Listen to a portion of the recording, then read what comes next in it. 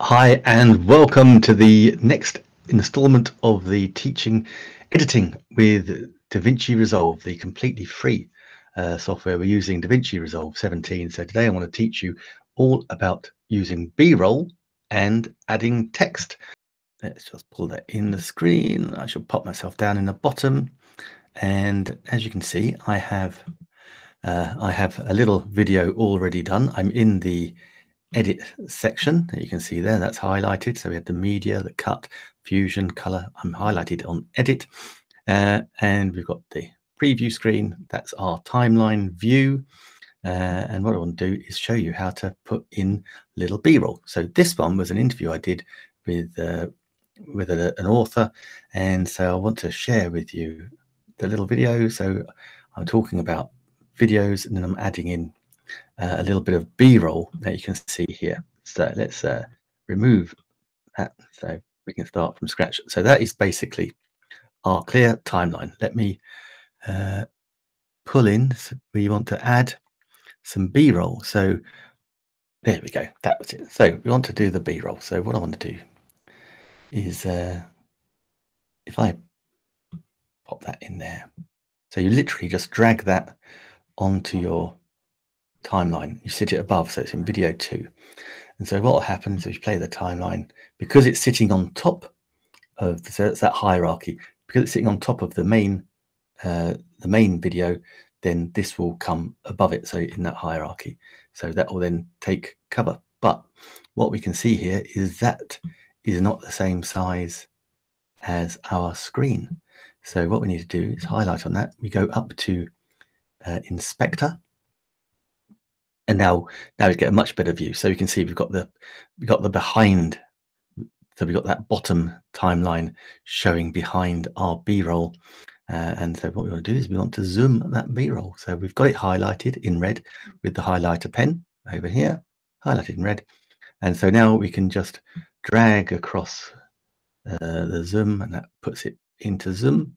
And so that fills up the screen. So we can also make it go from left to right as well, and indeed the y-axis up and down, so we can get the bit that we want in shot. So I want to put a little arrow to highlight these little shoppable videos.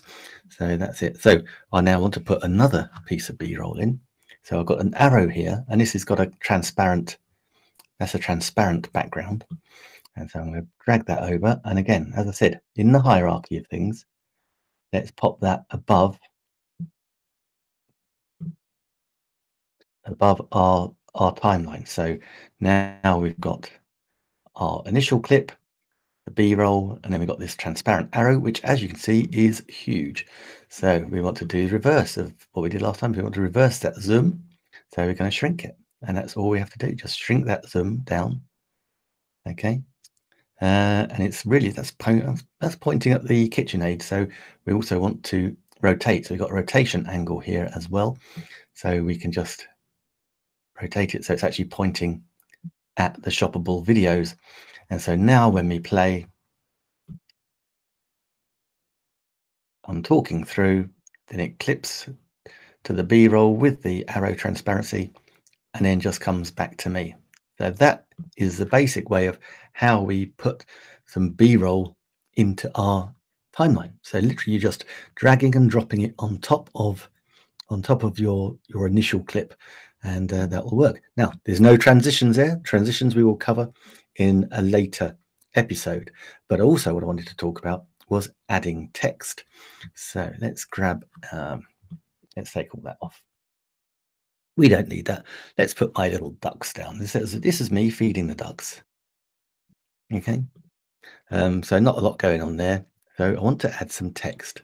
So let's take off the inspector, give ourselves a little bit of room. And I don't need the media pool, but I do want effects. And so let's take the media pool off. So now we can see our effects better. So we've got the toolbox here. So we've got the video transitions, and here we have titles. And in the titles, we have some lower thirds that we can use.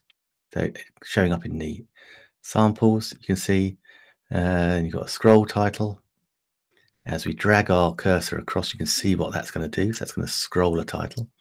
So that's a basic title and some custom title. So what we're going to do just for this one, we're just going to pop a basic text in.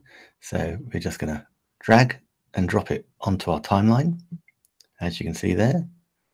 Leave it as it's there. And so it says basic title. So we've got it highlighted. I can remove the effects now as well, so we've got more room to play with. So I can make that a larger timeline, or if you remember, we can just press on. Oh, we've got those, that's why that's not worked. Take them off. There you go. Pressing this button here, that will just fill our timeline, so we know what we're doing. And we can click on the text button, which is called T.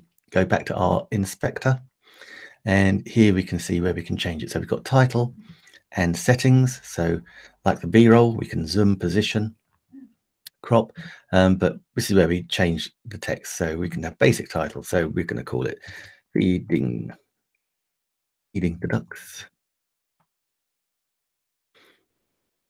Okay, so but it doesn't have to be white. We can have it any color we like. We can change it to purple, red, white, yellow. Feeding the ducks. Yeah, so it's quite easy. Oh, great. Okay, Susanna Michael, that's a very long thing you just done there. But that's okay, we'll go with it. But I'll look at that afterwards. So yeah, you can see we've got feeding ducks, so we can change the color quite easily.